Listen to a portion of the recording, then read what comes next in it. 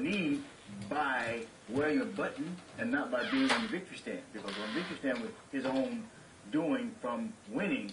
The button proved that he, like a lot of other folks who didn't have that platform, was very idealistically seeking a platform for justice. And that's what Peter did. So give him his right. And in terms of justice, what seems amazing now, we look back at this and it is inspirational. I mean, we salute you, if you like, for what you did in that, and yet it destroyed your athletic careers, all three of you.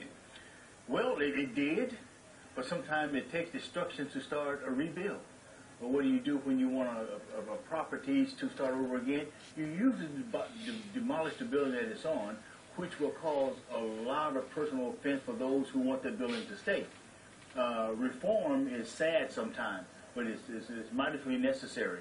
And when we're dealing with the human issue of moving forward, people will be hurt. This is a man creation of moving forward, being proactive. Yes, it does hurt the change, but change is very necessary.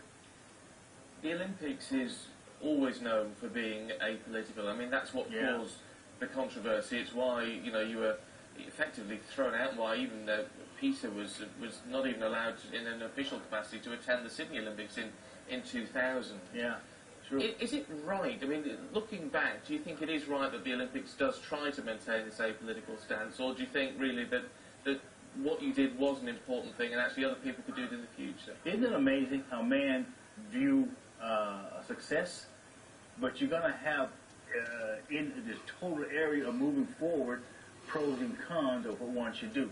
And I preach this to kids all the time. No matter what you do positive, there's going to be some negative thoughts about it. But you must take the good with the bad and move forward with the oration of the mixing of the two. And this is what happened in 1968. I knew that what I was doing was not in vogue, but I had to proceed with my heart and not with the financial backing, but not with the finances I might lose because of it. Man is not here forever, but we do have a responsibility. So in that sense, I mean, do you and indeed did John or Peter have any regrets about what happened? No, I don't have regrets in terms of standing. Isn't it sad though that I had to sacrifice that just to make it a positive act of need to move forward?